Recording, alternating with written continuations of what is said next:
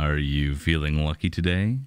The Binding of Isaac, a game that is basically based on luck. The game decides whether or not you're going to have a good run or a bad run. Granted, there are a lot of factors that the player has control over in order to increase their luck. And recently, a new way to increase your luck in this game has actually been found out, which is kind of interesting considering the game's been out for, well, a year now, and we're just now realizing what this mechanic is. So let's go ahead and go over that. First, what exactly does luck do? Luck will increase your chance to find items in the game. It will increase your chance for certain effects to proc. For example, say you have a Celtic Cross, taking damage has a chance to give you a shield. Increasing your luck will increase your chance to proc that shield. With enough luck, it'll proc every single time that you get hit. In addition, you'll start getting items every time you clear a room, or increase your chance of having a tear effect proc. Similar to Tooth Shot.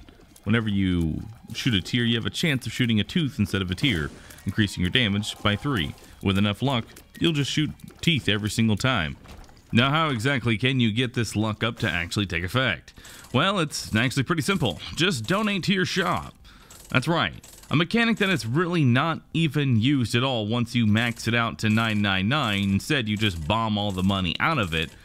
If you instead decide to go ahead and give rather than take, the game will reward you with a little bit of luck up. Based on reports of other players, this can actually take effect multiple times, and based on tests that I've done, bombing your shopkeeper seems to void this sort of bonus from what I've seen. Now, this may be just that it takes a little bit longer. You don't have to jam the machine in order to get this luck up to actually proc.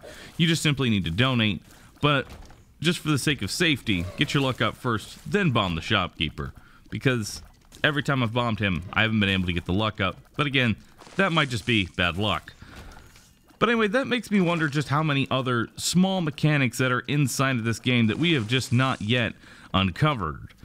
I mean, looking at this new UI, being able to pick up certain items, I've noticed that holding a Book of Revelations actually increases your double deal chance, something that I didn't really even pay attention to, or even knew. It didn't seem like a Book of Revelations would increase my double deal chance, but it does. So hey, that's pretty cool. But anyway, I thought I would make this quick video, and hey, if you want to see more videos on the Binding of Isaac and maybe going in depth with its mechanics, do me a favor, go ahead and hit the like button and leave a comment on what you would like to see next. I want to thank you all for watching, and well, that's pretty much all there is to it. So, go get lucky, and I'll catch you all in the next one, everybody. Later. No, goodbye.